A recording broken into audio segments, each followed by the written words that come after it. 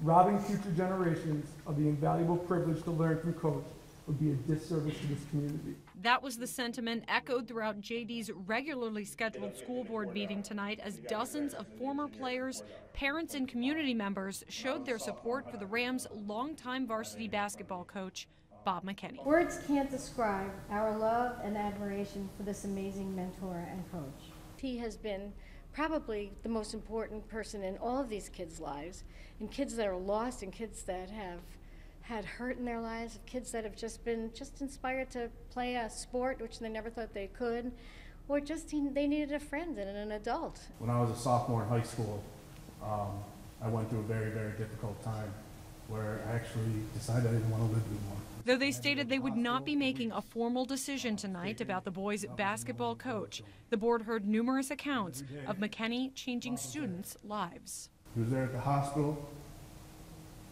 He was there when I got home, and he was there to help me through it.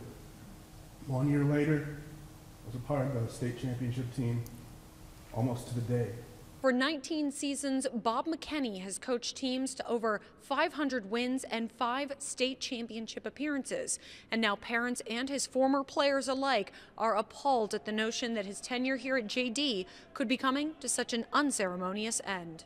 If you truly believe you can find someone to match coach's success on the court, good luck. If you think you can find someone to be there for your students and show them off of the court like coach, you will not.